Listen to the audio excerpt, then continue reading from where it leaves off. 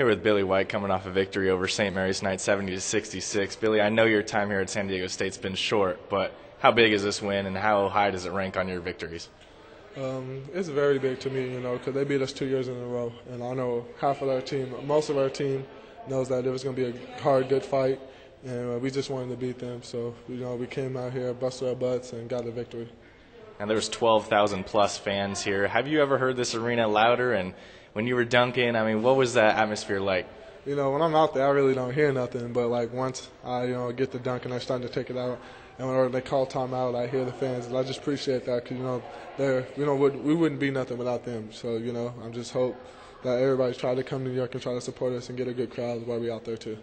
Talk a little about Patrick Mills tonight. He came in as their leading scorer, one of the best guards in the country, and you held him to 7 of 24 shooting. How were you able to play defense on him that well? I don't have no credit on that. I give all the credit to Richie Williams. Both of them are fast, and that was our game plan to put Richie on them. They're both fast. Richie can try to contain them, and that's what we did tonight. He played very good defense. So I just owe it all to Richie. Now, have you ever been to New York before? I've been there once or twice, but never to Madison Square Garden. What is that going to be like for you? I'm very excited. I always wanted to play there, so now I get the chance to play and trying to make a win, trying to get some more wins, 2 more wins to get there and cut the Nets down on Thursday. Here with Richie Williams coming off an NIT victory over St. Mary's. Richie, you've had a ton of victories here at SDSU. Is this perhaps the biggest one? It has to be in NIT, in a postseason game that we've never advanced this far. And it's good for our community, for the school, and for us. Now, Lorenzo Wade and Billy White couldn't take any of the credit of guarding Patrick Mills tonight. They gave that to you.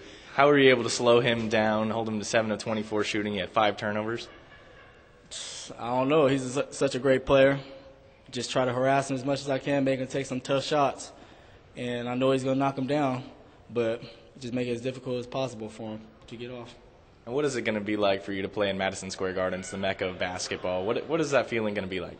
It's going to be fun and nerve-wracking. It's a legendary place. All the greats play there. All the NBA greats, Jordan, Kobe, LeBron. It's going to be fun. We still have some unfinished business, and we expect to go there and win. What do you know about Baylor as of right now, and how prepared do you think you'll be when that game rolls around? I think we'll be very prepared by the time we get out there. But right now, don't know very much. But they're a guard-heavy team, and they match up pretty much with us because they're athletic. All right, Richie, thank you. Congratulations. No problem.